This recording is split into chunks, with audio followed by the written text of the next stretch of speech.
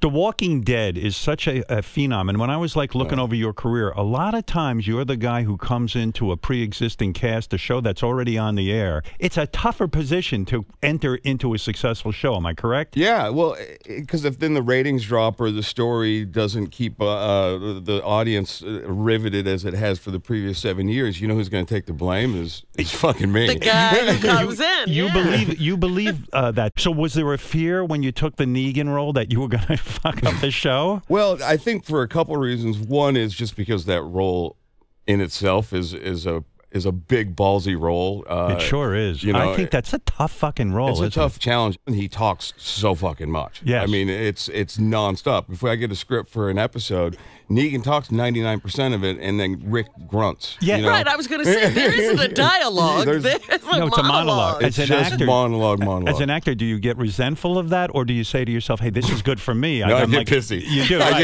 get pissy. Like, help me out here. Yeah, I'm like, let somebody else talk. Yeah. I think it's fascinating. I don't know how many people understand how you got that role. You were on a show called The Good Wife, which was very successful on CBS. Yeah. And while you're on that show, I guess the people contacted you and said, hey, we want you to play a role on The Walking Dead, but we can't tell you what it is. That's exactly right, yeah. And like, what is that all about? Because they wanted to keep the Negan character so top secret? Yeah, I mean, and now that I've been with the show for a year, everything is shrouded in secrecy. Like, we don't even get scripts until the last minute, which for me is horrible because I usually have so much talking to do. Now, describe that, because when you filmed the first episode, they give you the script 48 hours in advance. Yes. And you are the entire episode. It was the last episode of season 6. Yeah, it was the last 15 minutes of it, and it was just one big monologue. Yeah. You can memorize that in 2 days? Well, luckily what happened, I was here in New York doing The Good Wife, and we got the call about the show, and they wouldn't tell me who it was. And by the way, isn't that a great moment in your career when you don't have to audition and like they just call you and say, thank fucking God. Right, oh, yeah. Because I hate auditioning. I mean, I was never very good at it, and thankfully, ever since I did Grey's Anatomy, 10 years ago or whatever it was now, I haven't had to audition for anything. I think the last audition I had was for Watchmen. Isn't that nice? That it's the greatest thing in the world. They think of you as Negan. Like, it wasn't like they sat there and came up with 20 other guys. Yeah, I found that to be a little crazy, actually. I guess the comedian in Watchmen was the closest thing I'd ever done to that character, But yeah, I think that was taking a chance on their part, especially considering I think what most people had seen me in at that time was either Good Wife or Grey's Anatomy. Yeah. So it's a big jump. How do they know you can handle it? And like, how do you even know you can handle doing it? They don't show you a script, right? No. Did they?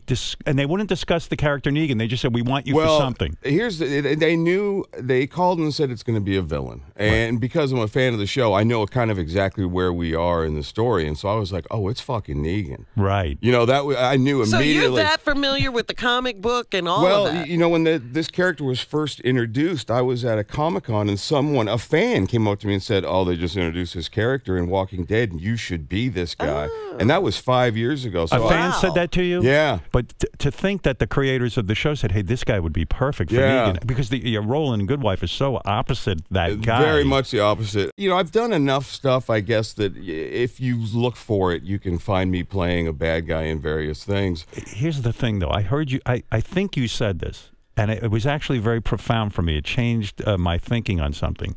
Did you say, maybe I have this wrong, that Negan, when you were preparing the character, that Negan thinks of himself as a good guy? In other words, he was attacked by this crew of people. They killed his people. He doesn't see himself as a bad man. I thought that was pretty interesting. You know what? It's interesting that you should say that, because I often hear actors say they don't think of their characters as villains. That they've got to find something they like about them, something good about them. And I was like, what do you find about Negan? Yeah, well, that resonated for me. I think if you put yourself in this apocalyptic zombified world, I think anybody that's survived this long has probably done some bad things. If you look at Rick and the survivors, they've done some horrible. They killed 30 of my men while they slept. That's right. You know, and so far I've tapped a couple dudes in the head with a baseball bat, and all of a sudden it's the end of the world. When you mention that, it's kind of like, hey, you know, come to think of it, you should fucking kill a few more of them. Exactly. You're actually kind of nice. It's not nearly there. I think it's kind of justified.